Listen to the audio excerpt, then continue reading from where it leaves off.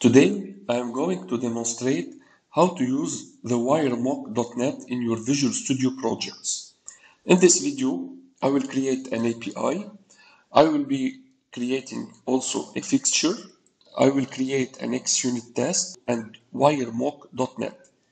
I will not explain a lot now about WireMock because during this demo and while implementing the WireMock, you will understand by yourself what the WireMock.net is useful.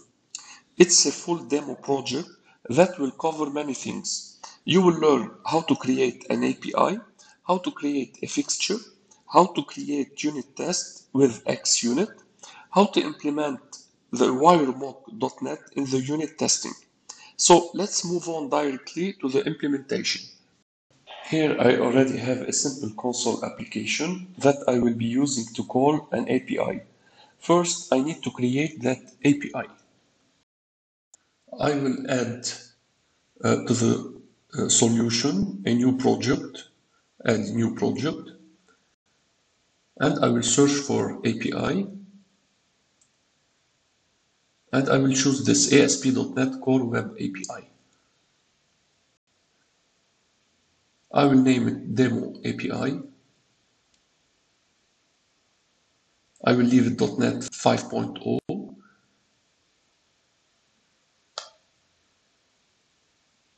And this is it.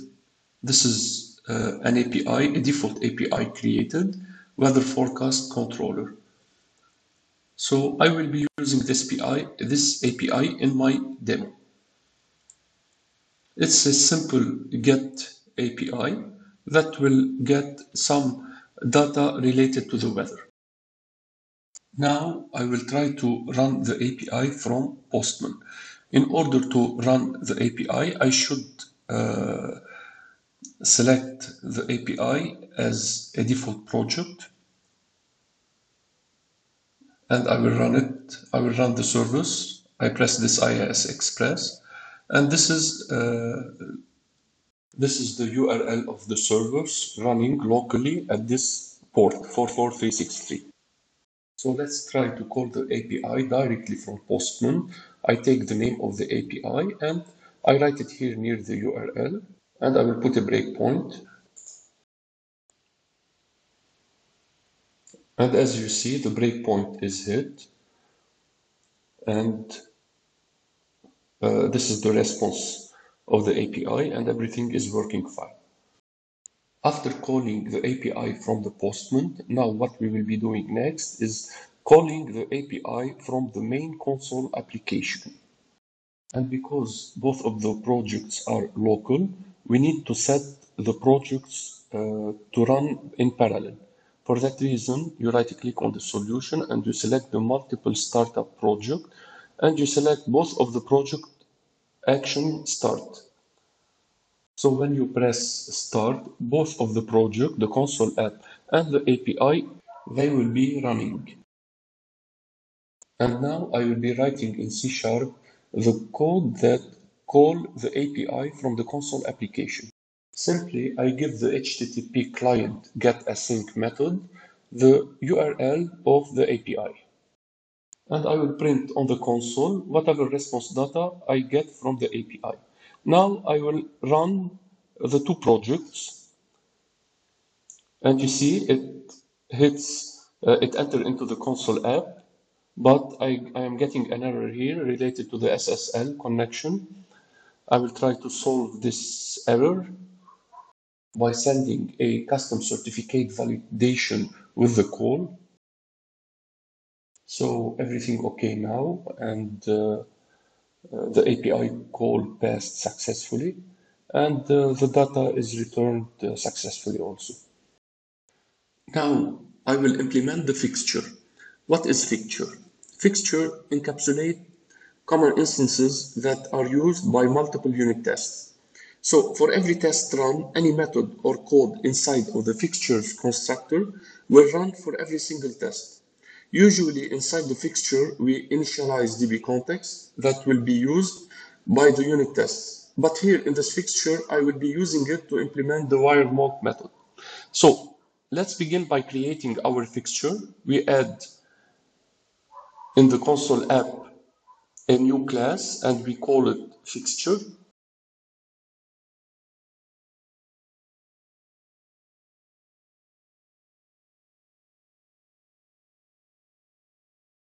In every fixture class, there is two main methods, the dispose and the constructor of the fixture.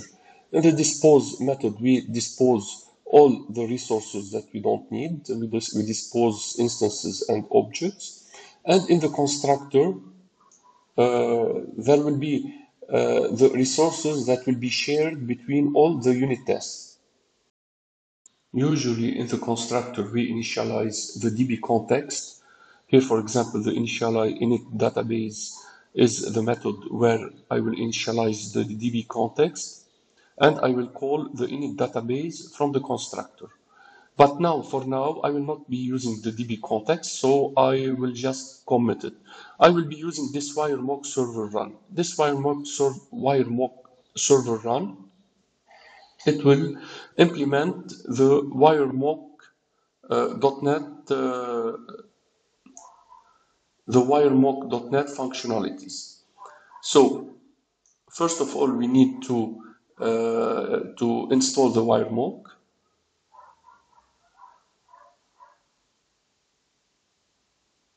I will be searching for WireMock.NET and I will install it.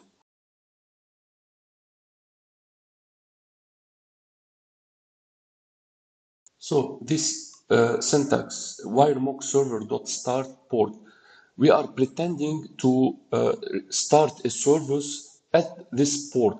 Actually, there is no service running at this port, but we are mocking the service and we are pretending that the service is running. Given parameters are the request parameters coming from the client. The client request contains the API path or route. What does that mean? It means if the request from the client with the specific route and a post method, then respond with whatever parameters you customize. Here, in the response with, I choose to return a status code and a string response. I know for a beginner it will sound a little difficult, but believe me, it's a piece of cake. It's just a fake service running on a custom port and returning custom data specified by the developer. So the same logic is implemented for using get and using post. So this is the WireMock implemented in the fixture. Now we will moving on to the next step. So now after we finish implementation of the WireMock, we need to create a unit test. So in the console application, I will create a new class and I will name it console test.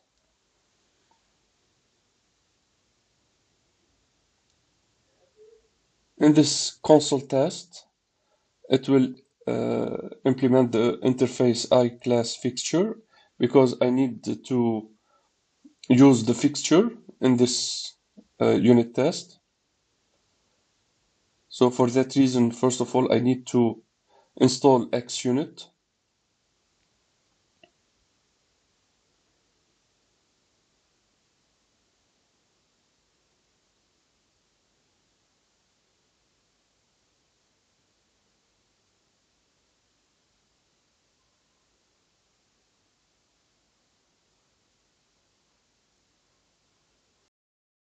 Provide the fixture class name, which is fixture.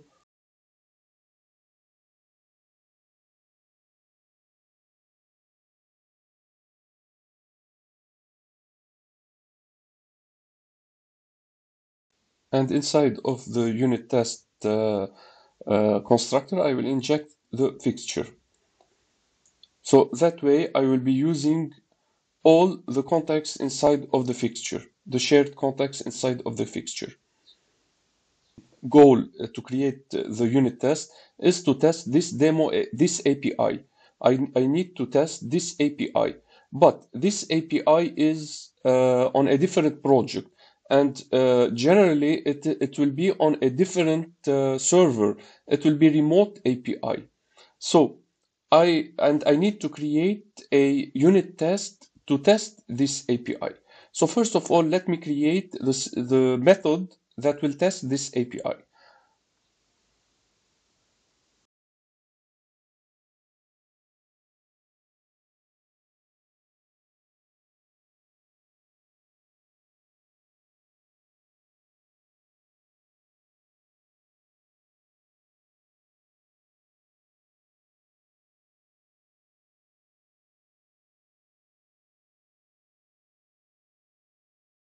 So now inside of this unit test, I will call the API. I will call it as I did previously in the console app. I will call it that way using the client HTTP client get async, because the method get async is inside of this unit test. I need to change from void to task to async task. And here I will define my unit test assertion. I will try now to execute the unit test. I will try in the test explorer to run all the tests, but it seems that there is missing packages. So I will add the missing packages. There is the Microsoft.test.sdk. It needs to be installed, and the runner also, Visual Studio Runner, it needs to be installed. So I will install these packages, and after that I will try to continue the execution.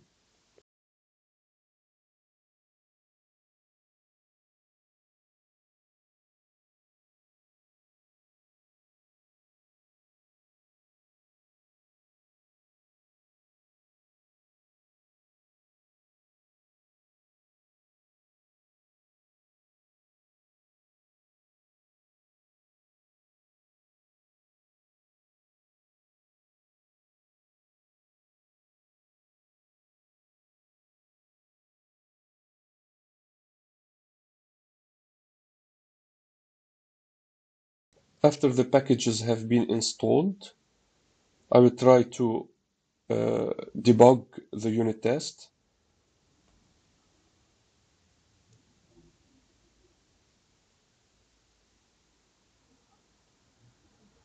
And now it's working. I will debug line by line. Okay, now we are calling the API, but now it should now an error it will be thrown because the server, you see, we hit the dispose fixture dispose. In this case, it means that there is a problem. This here in the dispose, I will remove the throw this line, and usually we clean resources in the dispose. For example, we call the context dot dispose to release the context resources. So here what happened? What happened here? I am trying to call this API, but the server of this API is not running. It is not running. Even we have to run the server manually, or even we have to use the WireMock.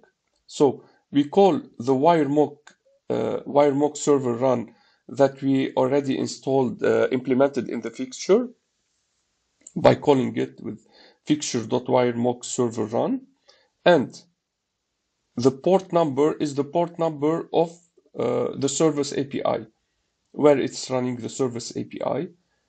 The given path is the route name of the API. The response, whatever string response you want, the status code 200, which means OK, HTTP OK, and the response, whatever response, string response you want the API, the mocked API, to return back to you. And here the method is get, because our API is a get method. So I will try to debug it again.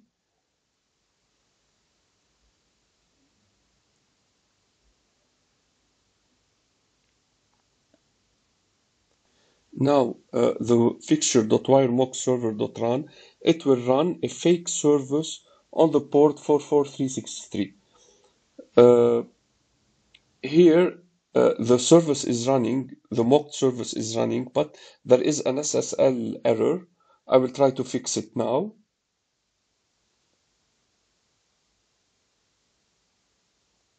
I'm debugging to see where is the problem and what is the problem.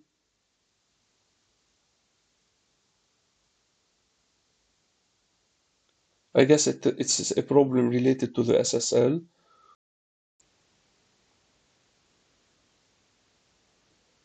As you see here, it's HTTP localhost, but our service, the API, is running on HTTPS localhost. So we need to fix it. I will try to define SSL true when the WireMock service start. I will try to debug it, but also it's the same error, throwing the same error. After some online investigations, I solved the problem by running these two commands. Uh, these two commands, it clears the certificates in localhost. Now I will try to debug it again.